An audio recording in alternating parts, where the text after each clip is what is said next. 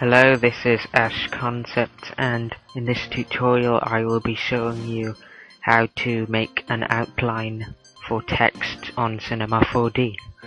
This is really useful for motion designers as well as graphics designers who wish to make a nice bright outline on their text so it stands out.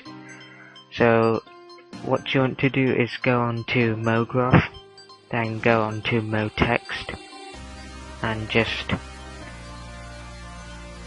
place your text wherever you want in a Lightroom or whatever you have. Rename the text for the purpose. I'll just put Ash and just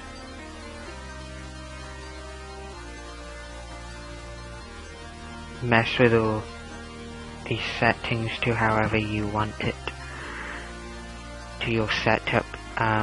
Choose a font if you wish. I'll just choose this font. If you're wondering, it's called Batman Forever Alternate.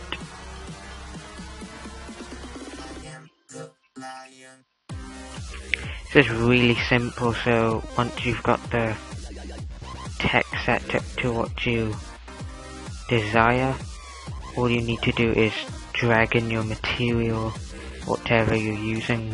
Click on Cubic and Seamless. This is just a basic material I'll be using for the sake of this tutorial. Then what you need to do is duplicate your MoText by Control and then Control V, Control C and then Control V, sorry. And once you've got your duplicate, you need to hold Alt and head over to this tab, go and click. Then go into Atomoi. You need to hold all these simultaneously. Let go and it should place an outline. Then where the sphere radius is, you need to change it to, I like to use 1 centimeter, and it just gives a nice outline. You can have it less. It all depends on personal preference really.